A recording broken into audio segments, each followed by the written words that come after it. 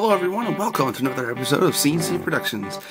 And today we are going to be drawing the Tyrannosaur Alioramus.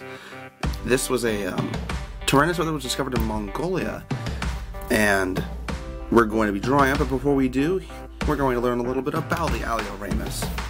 The Asian Tyrannosaur Alioramus is poorly known, and only from the jawbones, part of the skull, and some foot bones. Its name derives from the fact that this dinosaur, which means different branch, because it was slightly different than the other tyrannosaurs. It was lightly built and well adapted to chasing prey over open landscapes.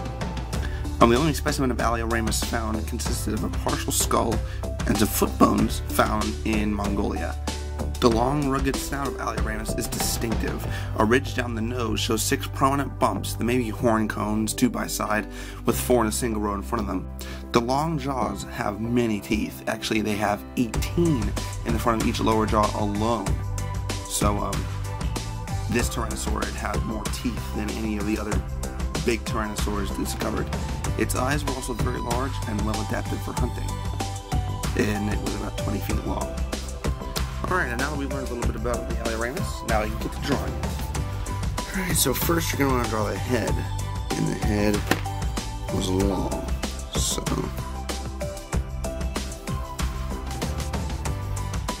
also not as thick as the head of Tyrannosaurus Rex. Next you draw the neck. And you branch out to the body. It also had the classic 2-fingered hands of Tyrannosaurus Rex, or Tyrannosaurs in general. Okay, next you draw the body. Draw the body out if you need to.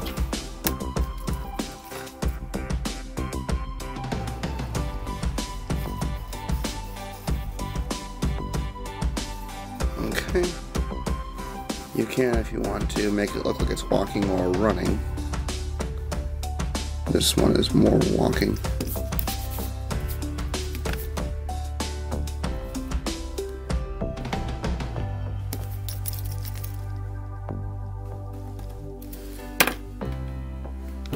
Okay, and next, draw the tail, which is the easiest part to draw.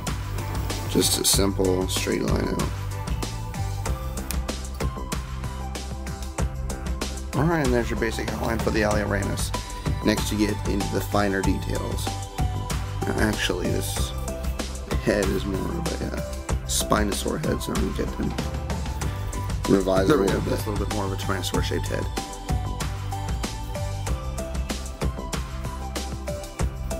Okay, and then the mouth.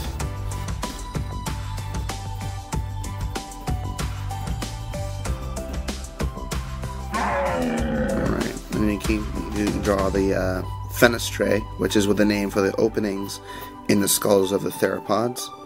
There's one in the middle of the snout and right behind its eye. Draw the nostril. I like to draw a large scale right there. Next is the interesting part of Alioramus, and the part that made it slightly, or a different branch, are the large bumps, and you can draw them any way you want to, small or large, on its skull. Then you draw the spines, which you on most drawings I'll draw the spikes, large, just because it makes it look cooler. But since Alioramus has fossils of spikes on its snout, you're gonna want them to be more stand out more. So you can just take the spikes on the back and make them smaller or thinner, spaced out more, or whatever. But that way the bumps on the nose don't look like the spikes that you just added to the drawing, just for effect. Okay, and then you make muscles, musculature, other small detail.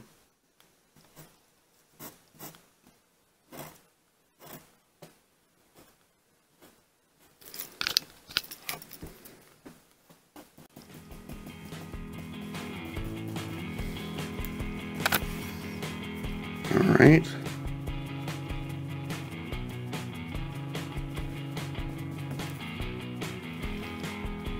keep doing that along the hands. And even though they were tiny, the arms had muscles in them as well.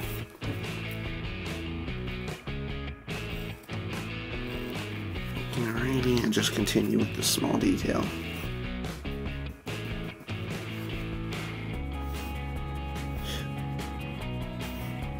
If you can add detail in your drawing, then add it, because it'll make it look much better.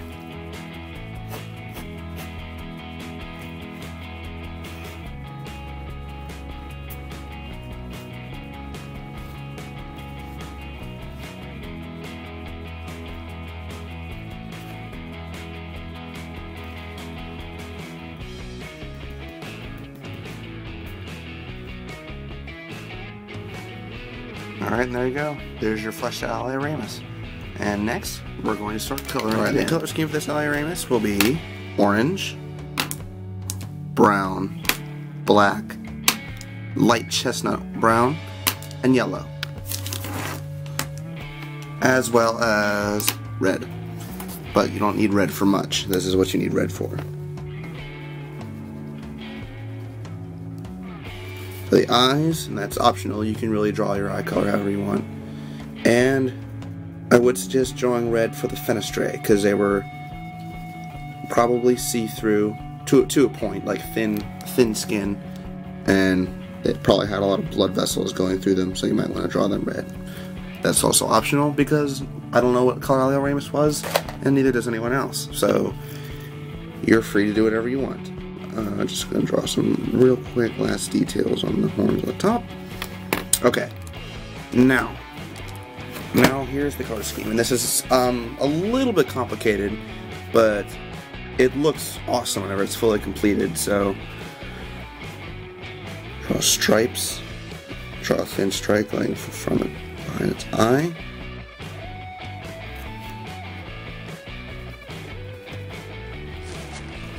Its jaw. Right. Also, you can draw a thin stripe running all the way down the neck.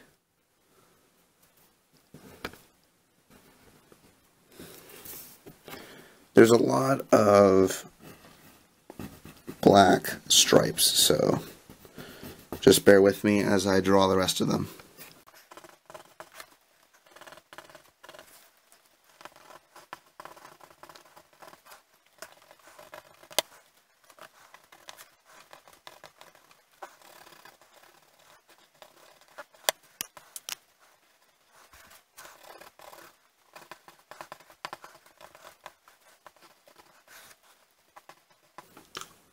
Okay, as I said before, there's a lot of black in this drawing, but as you can already see, looks pretty darn cool. But like I said, this is a little bit more complicated, but no one said you had to draw like this, because we don't know what colors dinosaurs were, so you're free to do whatever the heck you want. Okay, next you take the orange, and you fill in, at least here on the head, fill it in with orange.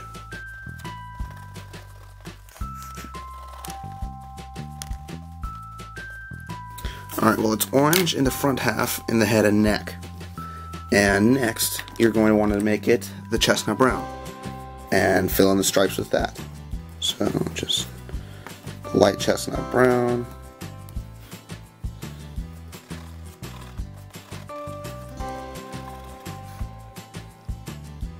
Alright, and next, you take the brown and fill in the tail with brown.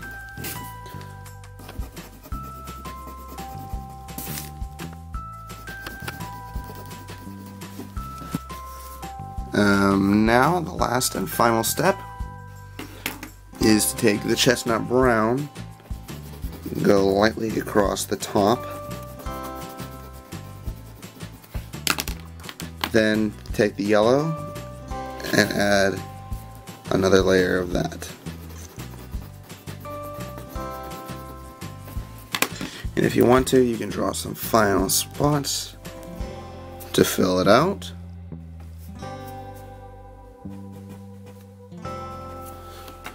there it is. The rest of it you leave white. Now, the color scheme may be a little bit challenging, but it looks awesome as a finished product. And there we go. There's your finished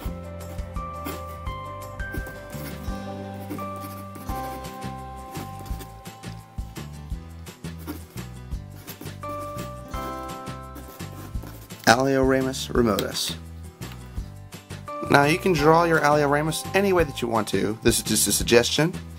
If you guys have any other suggestions for dinosaur how to draw videos, then go ahead and leave them in the comments box and I will do a video for them. If you enjoy the video, leave a like, and until next time, I'll see you guys later.